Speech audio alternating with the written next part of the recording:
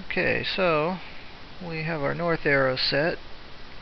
Let's go ahead and go over to our match lines tab, and here's where you can format your match lines.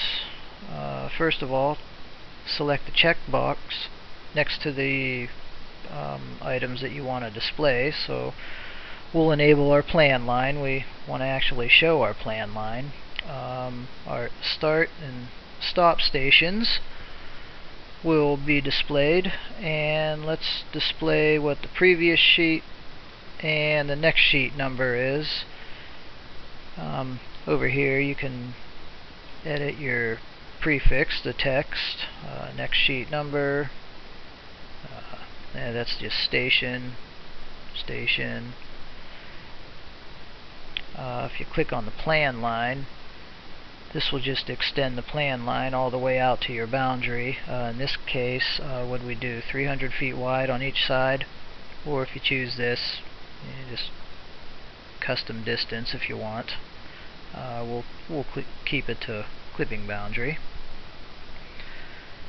And so let's go back to our main tab, and we should be ready to create our sheets. Let's just double check. Start on our main tab, method, plan only, plan views, station limits. We're going to generate sheets. Our horizontal alignment is created or selected. Our start and stop stations, our length. Let's go to our plan controls. Nested attachments is enabled. These settings, 300, 300, 10-foot overlap. And I like to make sure those are enabled.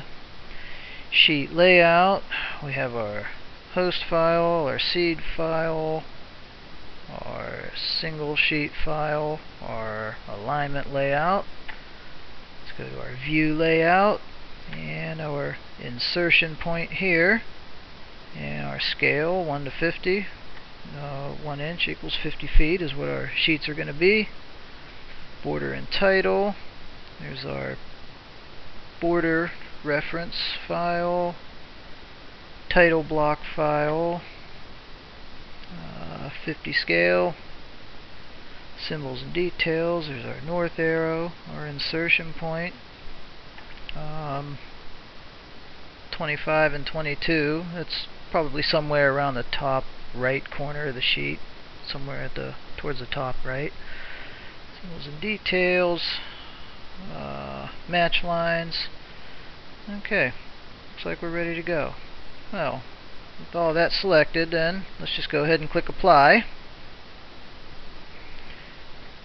And you can see in the background the sheets are being created. I'll wait a couple seconds. And it looks like it's done. So let's come up here to this sheet index tab, and looks like it created 6 sheets. So let's select sheet number 1. I'll click show sheet, and we have our little copies of our title block.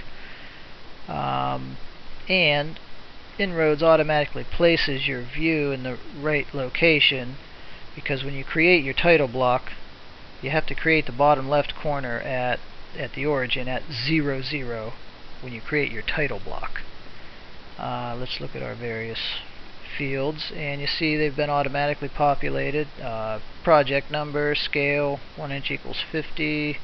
Yeah, we could probably format that text a little better. Sheet number, 1 of 6. Sheet number 1, and InRoads automatically detected how many sheets there are, in this case 6. So let me, there's our north arrow, right about where we thought it would be. Let me expand this, and let's look at another sheet. Let's look at sheet number 3. I'll click show sheet, and let's zoom in a little bit, and there's our sheet 3 of 6 automatically created. And let's look at our match lines, and it says previous sheet number 2, and we're on sheet number 3. Now let's scroll over to the other end, Look at our other match line. Next sheet, number 4. And we're on sheet number 3. So everything appears to be in order. Let me go ahead and expand that again. And this view definition file name, I'm going to go ahead and save I'm going to click Save As. I'm going to save these as a new view definition file, plan views, plan views 1, I guess I'll call it. And I'll save that, and that way we can bring up these views again, which is particularly helpful when you want to create your plan and profile sheets as well.